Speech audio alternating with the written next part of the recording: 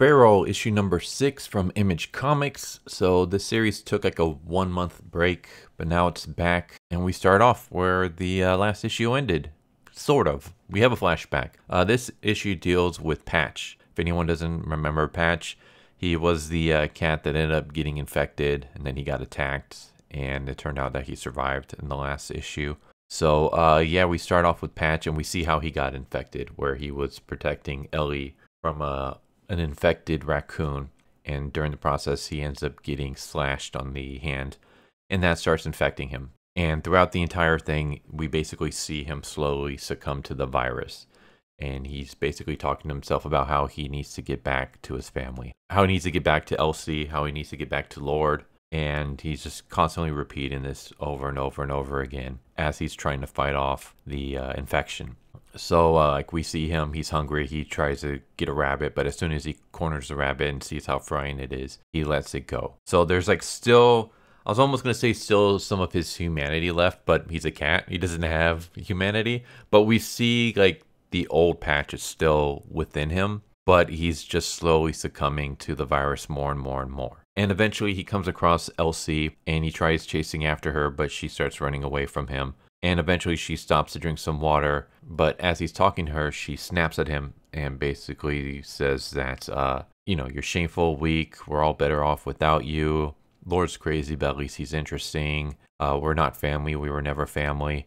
And it turns out that it's not Elsie, it's actually a rabid dog. And again, it's just the virus is messing with him. And so he gets attacked by this dog, and he's forced to run away. And he's trying to hold off the dog and trying to stop the dog from biting him. Not necessarily sure why. Maybe he's scared that he's going to get even more infected. Maybe he doesn't know he's infected, but he's trying to hold off this dog. And as that's happening, we get a flashback of how he was adopted. So we see him in a litter filled with a bunch of otherkins, and basically it's this girl who's giving out freekins, and she wants to have Patch because she thinks that his little eye patch mark on his fur is cute. So he decides to take Patch home, and at first Elsie is very like anti-Patch. She basically likes being by herself, so the fact that they're bringing in new cats, not a big fan of that. But eventually she starts warming up to them, and they become friends, and they become more than friends, they become family. And we see that Patch has finally been fully taken over by the virus. When this flashback ends, he is standing over the dead body of the dog that he has killed, and he's repeating once again, I have to get back. I have to get back. Only instead of saying, I have to get back to them, he says, I have to get them. And then he comes across Elsie. I forgot the name of the other cat, but the one that was pregnant, and we see 3 kids that she had given birth to. And that's how it ends, with Patch watching them. And he has succumbed to the virus. So yeah, chances are he might be attacking them in the next issue. But I thought this was interesting. This video is probably going to be short just because it's not very story heavy, I should say. Like, it's just everything that I explained is what happens in this issue. It's just more of just seeing the mind of this cat as it slowly succumbs to the virus. So like he's thirsty, he's hungry. He starts trying to repeat that he has to get back to his family. He has to get back to his family. And eventually he succumbs. He gives into the virus. He ends up killing the dog. I mean, the dog was trying to kill him, so you can say it was self-defense more than anything. But he killed the dog, and now instead of I have to get back to them, it's I have to get them. Yeah, I'm glad to see this coming back. I mean, obviously, it didn't end with the last issue. It was just on a 1-month hiatus, but I'm glad the hiatus was only 1 month because I have been really enjoying this series so far. I'm surprised the series is going longer than 5 issues, because I believe Stray Dogs was only 5 issues long. That series was good too. Also really sad.